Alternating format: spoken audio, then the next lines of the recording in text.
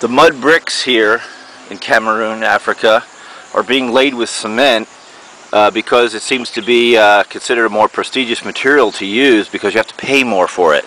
But they are surely paying more for it because the hard picture frame of cement, just like in the United States, when this brick unit is swelling from absorbing moisture, is just exfoliating and falling out.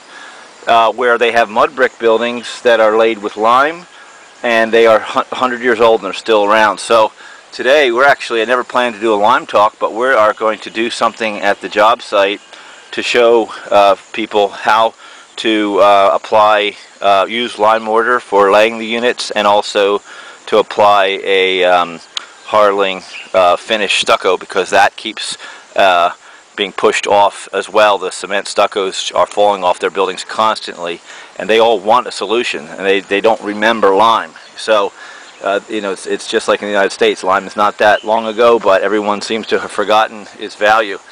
So that's what we're going to be working on. This is Andy DeGrucci, live on location in Cameroon, Africa. We're in Yaoundé, and we're building a school. You can pan around and show them the concrete blocks that they're using to build the school. There's 20,000 blocks made here by hand. They have a mold, and they made them one by one. They had one mold, and they made all the blocks by hand. And concrete is king in Cameroon for major building. They think it's prestigious to use. They don't want to use old mud brick because they're real cheap. However, our friend who we interviewed already, Augustine, he said that they have 400-year-old buildings. I found out the king of his tribe in Bamenda has a building that has not been touched in 400 years. It's still in excellent shape, and it does thatch roofs. Recently was replaced with the corrugated metal, which on a palace, but the thatch roofs, which as well Augustine knows how to make, last very long, and everything is natural and works in harmony with one another. So we have the theory that, of course, the softer lime plaster on the exterior buildings, especially on the mud brick buildings, where if you use cement on cement block, it'll work. But when you use the cement, or the people in the villages are trying to use cement with their mud brick buildings, and it's causing the bricks to erode, and it's causing the plaster to fall off and the bricks to erode. So I have here quicklime, and I have sand, and we are going to make a soft mortar and plaster that we're going to show them how to use lime mortar, and hope that this will solve their problem.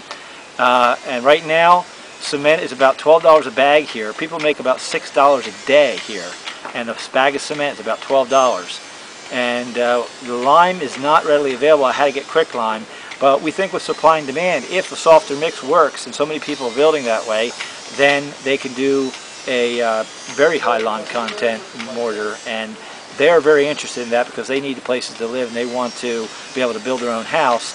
So that will take off for that cause alone, that it's cheaper to buy. But then also, if it lasts much longer, they have to re-stucco their homes every other year because the cement falls off. So that was part of what I'm hoping to bring across to them, even though my son Avery and Clayton and I came here just to help building these schools here, and I never intended to get involved in the lime talk.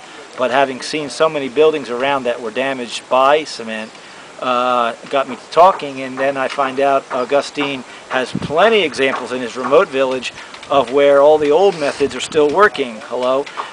So here we are, and we're going to add some water to this mix, and we're going to start to get the quicklime going.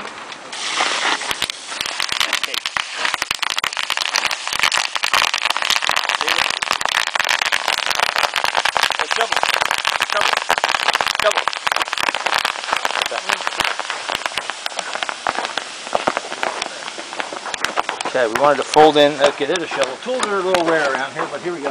I wanted to put some sand on top, and I'm going to then add more water, but you can see the quicklime is starting to take off immediately, and it's causing the water to boil. It's in there, steam is coming from it, and we have the sand ready to protect it from all the popping. So I'm going to continue to add the water.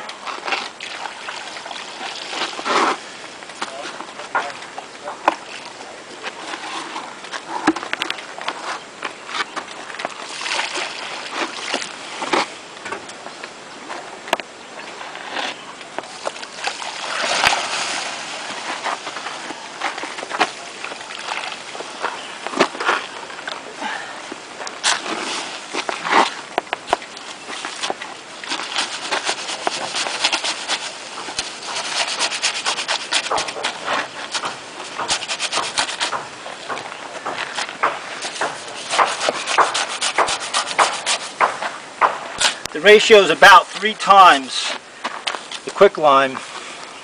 I mean 3 times the sand to the quicklime.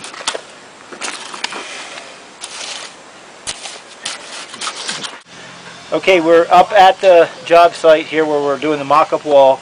We have the mortar. You can zoom in on the mortar, Avery. You see the lime inclusions. Most all of the material dissolved. All the hot quicklime has dissolved, but it is very hot. The mix is very, very hot. Wish we could see some steam coming off it, but most of that had cooled off since we got it thoroughly mixing up here. But it was really steaming, and it is very hot to the touch. I'd say about 80 degrees. So the mix, you know, they call it a hot mix for that reason. It's hot material, lime, and now we're going to lay it while it's still hot. We're going to lay up these units, and then we're going to plaster the sides that are just exposed mud brick with this plaster material, and we're going to lay all the units with it. But then the areas that are cement, Portland cement stucco, we're going to get some new mud made up all cement and sand, and we're going to cement plaster the exterior, not lay them. They'll all be laid in this lime mud. In a year or so we'll see if the cement fell off and if the lime is still adhering.